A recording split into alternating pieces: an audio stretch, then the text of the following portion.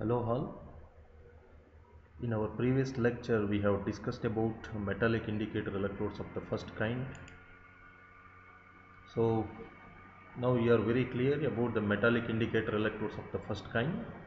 Metallic indicator electrodes of the first kind are the metallic electrodes which are used in potentiometry for determination of concentration of the analyte, which must be present in ionic state in the aqueous solution. So any analyte which is present in ionic state, that may be a metallic solution, into which the metallic indicator electrode of the first kind will be immersed, and the potential of that solution is measured, and by using the Nernst equation we can determine the concentration of that particular ionic solution. Say for example, in metallic indicator electrodes of the first kind, where M is going to be the electrode which is immersed into Mn plus solution, where Mn plus is the ionic solution of this particular metal, and this electrode is responsible to determine the concentration of this ionic solution. Such electrodes are called as metallic indicator electrodes of the first kind. If you come to the metallic indicator electrodes of the second kind, the same metallic indicator electrode of the first kind will respond to the concentration of another species, where this another species will be in equilibrium with this particular Mn plus. So metallic indicator electrode of the first kind is used to determine the concentration of the another species which is in equilibrium with the ionic species of the metallic electrode. Such electrodes are called as metallic indicator electrodes of the second kind. Say for example, you have an example that if silver rod is dipped into silver nitrate solution or silver chloride solution, then the silver electrode will be functioning as a metallic indicator electrode of the first kind to determine the concentration of Ag+. So that could be done by potentiometric method. So the respect to Nernst equation will be written in this manner: E is equal to E naught of Ag plus Ag couple minus 0.05916 into log of 1 over concentration of Ag plus. You know from the electrochemical series, the E naught value or the standard state reduction potential for Ag plus Ag couple will be plus 0.7996 volts, and you can have the substitution into this particular equation to have this equation, and this is holds good for metallic indicator electrode of the first kind. If you move on to the metallic indicator electrodes of the second kind, by using the same electrode which is used as a metallic indicator electrode of the first kind, you assume silver electrode is used as a metallic indicator electrode of the first kind. So if iodide is present in the aqueous solution of silver ion, because into silver ion you have introduced silver electrode, so not only silver ion is present but iodide is also present. So this iodide will be in equilibrium with the silver ion to produce silver iodide. This silver iodide will be present as a precipitate, and this precipitate will dissociate slightly. Even though it is insoluble in aqueous solvent, it will dissociate slightly to produce ionic silver and iodide. We know from the law of mass action the equilibrium constant for this reaction can be called as Ksp, solubility product constant, because here the insoluble residue silver iodide is going to dissociate to get Ag plus and I minus. Therefore the equilibrium constant for this reaction is called as solubility product constant. So the equilibrium constant can be written as, it is the ratio of the concentration of products to concentration of reactants. So therefore Ksp will be having, the equation is that Ksp is equal to Ag plus concentration into I minus concentration divided by 1, where AgI is a solid, it will be having an activity of unity, therefore it will be considered as 1. If you further simplify that equation in order to get the concentration of Ag plus, you will be getting the ratio of the solubility product constant or the equilibrium constant for this particular reaction over iodide concentration. So from this, if you simplify the previous equation, this final equation what we have obtained for the metallic indicator electrode of the first kind, you can get the equation, the Nernst equation for metallic indicator electrode of the second kind. So E is equal to plus 0.7996 minus 0.05916 into log of iodide concentration divided by solubility product constant of silver iodide. This is going to be the nonce equation what we can have for metallic indicator electrode of the second kind, that is silver electrode, which can be used to determine the concentration of iodide. So if you further simplify, you will be getting this final equation, because Ksp of AgI is going to be the constant and this is also a constant. So if you simplify this particular equation, you will get E is equal to plus 0.7996 minus 0.05916 into log of iodide concentration plus 0.05916 into log of Ksp of AgI. Log of Ksp of AgI, you will be getting a constant. So constant into 0.05916, so one more constant you will be getting. So that 0.05916 into log of Ksp of AgI and 0.7996 combined together to have a new constant that can be written as K minus 0.05916 into log of concentration of iodide is written in this manner. So the metallic indicator electrode of the first kind, that is silver electrode, is suitable not only to determine silver ion when it is present alone, but also it is suitable to determine iodide ion if it is present in the aqueous solution. So these type of electrodes are called as metallic indicator electrodes of the second kind. So assume systematically we can write the electrochemical cell used in order to analyze the solution containing iodide for its quantity. So if you consider any electrochemical cell, it will have reference electrode and the indicator electrode. Reference electrode may be saturated calomel electrode or silver chloride electrode or platinum electrode, hydrogen electrode, whatever it is.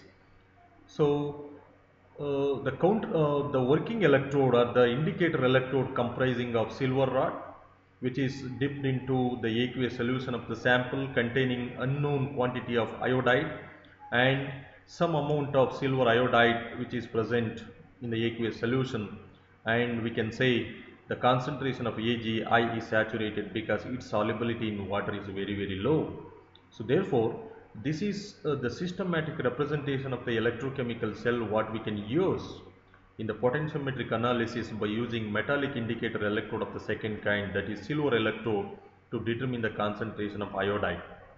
So therefore E cell is concerned to iodide concentration, not concerned to silver ion concentration here.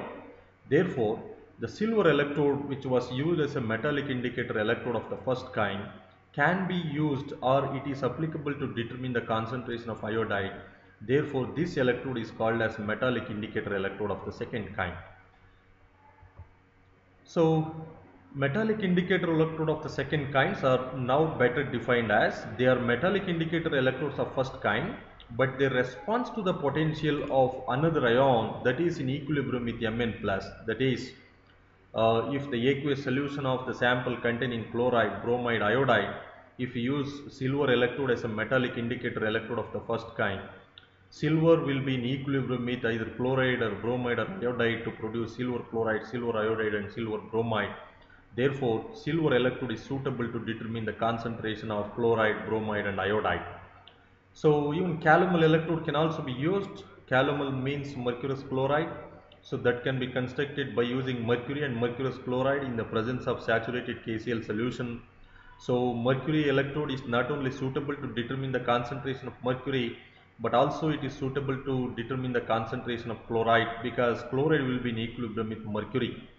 And even silver chloride electrode, which is the most commonly used reference electrode in most of the potentiometric method of analysis.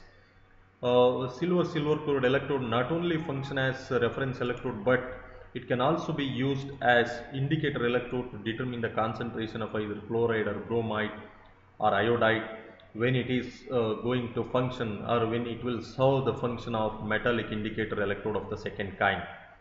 So another interesting example here is mercury electrode, which can be used not only for the determination of mercury 2. So if you take mercury chloride, which is having unknown concentration, the concentration of mercury 2 can be easily determined by using this mercury electrode. So not only mercury 2 ion can be determined, but also what is the concentration of EDTA present in the aqueous solution can also be determined by using this mercury electrode. So if you use mercury electrode to determine the concentration of mercury 2, that electrode will be acting like a metallic indicator electrode of the first kind. But if EDTA is present in your sample solution, not only EDTA, even citrate, tartrate you take, any other ligand-like species, if they are present in the aqueous sample solution, and provided they have the tendency to form the complex with mercury, then this mercury electrode will function as a metallic indicator electrode of the second kind. When you immerse mercury electrode into the aqueous solution containing Hg2 plus and EDTA, the concentration of Hg2 plus EDTA complex will be measured by this mercury electrode. So in this case, mercury electrode is not going to directly attribute to the concentration of Hg2 plus or not only to the concentration of EDTA, but as a overall it will respond to the concentration of Hg2 plus and EDTA complex. Complex formation reaction is on between Hg2 plus and EDTA. So as the complex concentration is increased, EDTA concentration, free EDTA concentration is going to be decreased. Therefore, the potential is going to have direct concern over the response of the mercury electrode. Therefore, this mercury electrode is not only function as a metallic indicator electrode of the first kind to determine mercury, but also it will function to act as a metallic indicator electrode of the second kind to determine EDTA concentration. So this is about metallic indicator electrode of the second kind. Let us move on to the redox electrodes, which are also called as metallic indicator electrodes of the third kind. These are very popular electrodes. In most of the potentiometric titrations, we will be using platinum electrode. Platinum is a inert metal which do not undergo either reduction or oxidation, but it is a very important electrode to determine the concentration of analyte present in the aqueous solution. So what does they means? What is the meaning of metallic indicator electrodes of the third kind, or what are inert redox electrodes? These are also metallic electrodes which simply serve as source or sink for electrons. So whenever oxidation reaction is taken place, electrons are going to be released. Whenever the reduction reactions are taking place, addition of electrons can be seen. So electrons are captured from the oxidation reaction. In that case, this electrode will be acting as a sink, and if electrons are needed to be added, then this electrode will be acting as a source to provide the electron to the reduction reaction. So even though this electrode is inert, its function is very essential in measuring the concentration of analyte. So if you consider this electrochemical cell, systematically represented electrochemical cell, here platinum is used as a cathode and silver is used as an anode, because this half of the electrochemical cell is anodic and this half of the electrochemical cell is cathodic, and this is reference electrode and this is indicator electrode or working electrode. Working electrode is nothing but the platinum electrode. Here platinum electrode is a inert redox electrode which is immersed into the solution of ferric chloride and ferrous chloride.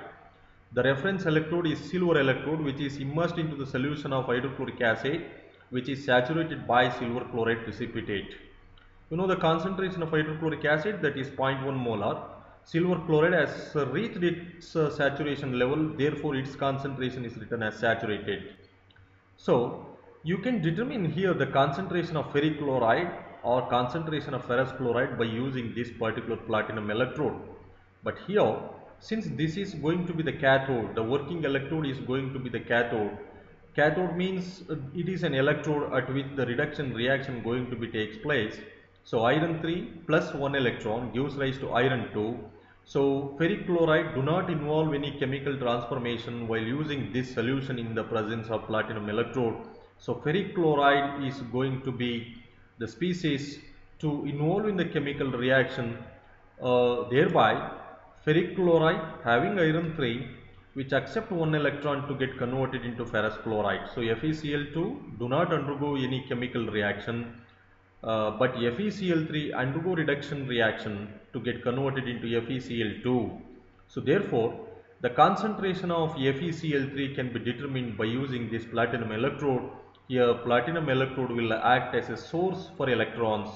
One electron is required to be added to iron 3 in order to convert this iron 3 to iron 2. Therefore that one electron will be captured by this platinum electrode from this silver, because this will undergo oxidation to release one electron with the consequent formation of silver ion.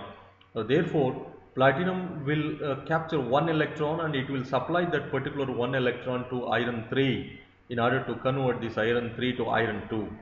Therefore platinum electrode is going to be very suitable electrode to determine the concentration of iron 3, and even iron 2 concentration can be determined. So these type of electrodes, mainly platinum electrode, are called as redox electrodes, inert redox electrodes. So you might be performing the potentiometric titration of iron 2 with cerium 4, potentiometric titration of iron 2 with potassium permanganate, by using hydrogen peroxide, by using peroxide disulfate. All these oxidizing agents can be used to determine the concentration of reducing agents such as iron 2 by using potentiometric technique. So while using potentiometric technique, we will commonly employ platinum electrode as a redox electrode to perform the potentiometric titration, while saturated calomel electrode will be used as a reference electrode. So platinum electrode will be used as a redox electrode, which is functioning as a working electrode, and the saturated calomel electrode will be functioning as a reference electrode. So in the direct potentiometric titrations, we will be using these electrodes. And these electrodes are called as metallic indicator electrodes of the third kind. One disadvantage while using these redox electrodes is that if more than one reducible species present in the aqueous solution, the potential difference generated, or the potential generated in the solution electrode interface, is in response to all those species. Therefore the rate of interference from more than one kind of the species, if they are present in the aqueous solution, will be more. The interference from the other species will be more if they are having the capability to undergo reduction process. So whatever the potential you are going to record, that will become erratic if more than one kind of a species, reducible species, is present in the aqueous solution. These type of electrodes are called as metallic indicator electrodes of the third kind. So therefore the metallic indicator electrodes are very important in potentiometry to determine the concentration of metals, or to determine the concentration of other counter species which is having the capability to involve in the equilibrium reaction with the metal, or the reduction reactions. If we have idea, in order to perform the potentiometric titration by using inert redox electrodes, this potentiometric titration will become very important and useful technique. So let us recap. Metallic indicator electrodes of the first kind, or the metallic electrodes, which are used to determine the concentration of the same ionic species present in the aqueous sample solution. These electrodes are called as first kind electrodes. Metallic indicator electrodes of the second kind, they are the electrodes which are used to determine the concentration of the another species which is in equilibrium with the metal ion, which is used to construct the metallic indicator electrode. So these type of electrodes are called as metallic indicator electrodes of the second kind. The metallic indicator electrodes of the third kind are commonly called as redox electrodes, where these electrodes will function as a source or a sink for electrons. So they do not involve in either oxidation or reduction process, but they become responsible to supply the electron after capturing by an oxidation reaction to the reducible species. Therefore the concentration of the reducible species or the oxidizable species can be calculated.